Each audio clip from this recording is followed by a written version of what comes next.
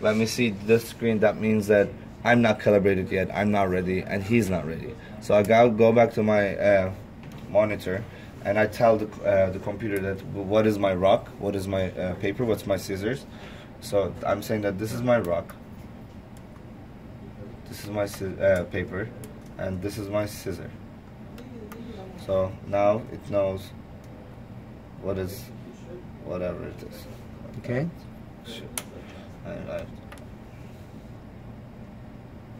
So 3 is scissors, you can see, and 2 is paper, and 1 is rock. Okay. So I'm ready. Like my calibration works. So I go back to this screen. I'm saying that I'm ready. So it says you're ready, and on my screen it says opponent is ready. So I'm waiting for my opponent. Calibrate my moves over here.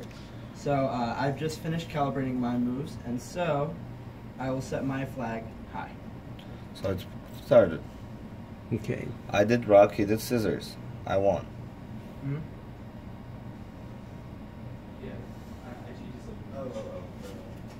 I did paper, he did rock, he won. Yeah, I won. Again, sorry, yeah.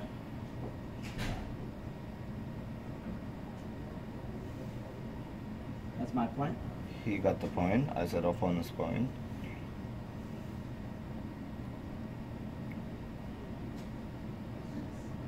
I won the game. Okay, so so it's pretty reliable, and it's based upon size or shape or what? So this is the thing. We were gonna do edge detection, which is not that hard to do it too, but there are only 3 options, and so the easiest version of doing that, since we got our skin detection working pretty well without noise, and it's like no matter what you put, it only sees the skin, and as you can see, the area of the rock, paper, and scissors is so different.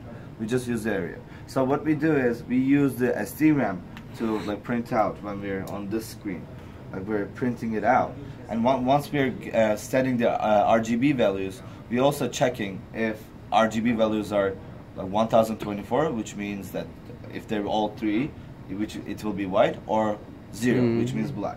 So if it's 1024, all of them, if it's white, we have a dot signal. We set that variable to a dot signal. Then we have a small like always block where we add up all the dot signals, have a total, and we at the end of every cycle, when the VGA hits the right bottom corner, we put that variable into another variable, and we have a function, we have a module, and where we say that once you do calibration, it does the same thing. So it tells you your calibration move, like white areas, and then we take that to that function, and that function tells that, oh, the least difference between your current move and the calibration is a rock or paper or scissor. So that's how we use it, and it's pretty reliable because the area is so different, and we have a really good skin detection. Okay, yeah, the skin detection looks quite solid. So like since we have it, like we don't need to do the edge detection. So you're getting a little bit of shadowing, yeah. But that doesn't seem to bother you as long as the hand position is fairly constant, right? As long as you calibrate it the way you're doing it. If you don't, like if you're doing calibration, do like this, and then and rotate during the game your hand. do it like this, it won't work. Sure. So as long as like what you're gonna do, say like, hey, this is my paper. Don't change your paper. You can do this. You can move it around as long as you're in the screen and not getting closer. If you're on the same y-axis, x-axis, you can change the y-axis and it will still work. It's still a paper. It's still a rock. So you have translation invariance, but not distance invariance. Would have been? Is there any way to do distance invariance? That's with the edge detection. With edge detection, but not with area. Just area. Again, you have to like that's the whole point of calibration. Unless you put a mark on your hand that was always the same size, right? Yeah. Let's say that you had a square on the corner of your hand right here. Then you could normalize it, right? Yeah, that's but that is true. Based on the size of the square. Based on the size of the square, then, you can like it's not the real. Yeah, I know, but this gives you just complete interaction in a natural fashion. And the hardware and Nios is perfectly synced. Whenever we go back, it's perfectly synced. It actually takes us time because we cannot drive the same clock on two different PLL. We have a PLL on a SDRAM, and Nios has its own PLL. So we use a VGA clock for both of them and make them equal in the SOPC builder. So did you have any synchronization problems between PCs or between boards? All right. So here's the thing. The worst case scenario of the synchronization between us is 2 microseconds. The reason is that when I'm saying I'm ready, I'm still waiting for him to be ready. If I'm ready first and he sends me that I'm ready too, I automatically start rock paper scissors, right? But I have to still send him that I'm ready too, which takes around 1 microsecond. So that is that. And also the second one is on the Nios code.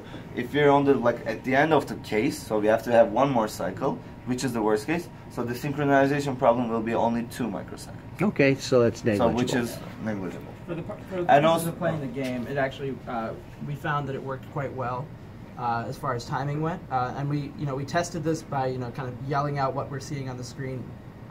Unfortunately, because we're on two separate sides of the bench here, it's a little hard to see both and synchronize it that way. So we kind of just yelled them out, said it's rock now, it's paper now, it's scissors now, and now it's finished. And this is what I played, this is what you played, and we made sure that timing matched really human levels.